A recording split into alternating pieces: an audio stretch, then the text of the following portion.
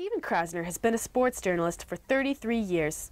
For 22 of them, he was reporting Red Sox games, but it's not a Red Sox game he remembers the most. The most memorable experience I had as a sports writer, though, had to do with covering the 1989 World Series in San Francisco, which was interrupted by a 7.0 earthquake. So I was in Candlestick Park as the earthquake hit San Francisco.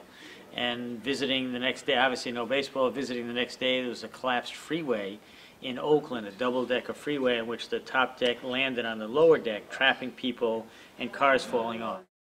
Baseball has always been his passion, but when he began covering Red Sox games, he took it to the next level. Every year I covered the Red Sox, I kept what I called the book. It was I would cut out all the box scores of every game they played in a particular season, and as the season went on, I would keep track of the home runs the Red Sox hit, who hit the home run, how many runners on base, what made the score, who we hit it against. Same with the opposing hitters against the Red Sox pitching staff, daily results, a little paragraph about each game, and the players' individual stats on a daily basis, pitchers and position players.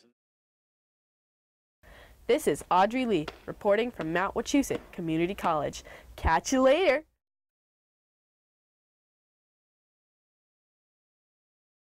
For the last 15 years, I've been doing abstractions. John Pacheco is an art teacher at Mount Wachusett Community College. Inspiration is important to him, and he gets it from many different sources, including his students. One student had done a night picture of stars, and it was kind of abstract. And just that image of a circle or an oval with another lighter color in the inside of it, I thought, gee, that's a great idea.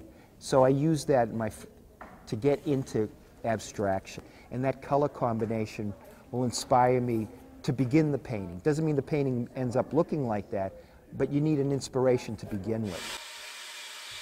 We had a student last year, Jason Kotosh, who was a sculptor, and he was able to put together a whole group of work that we eventually showed in the gallery. And it's three-dimensional sculptural work, somewhat abstract, but very politically oriented. Those were very interesting. Often students are influenced by their teachers, but this story shows that teachers can also be influenced by their students. From Mount Wachusett Community College, I'm Claire Swanson.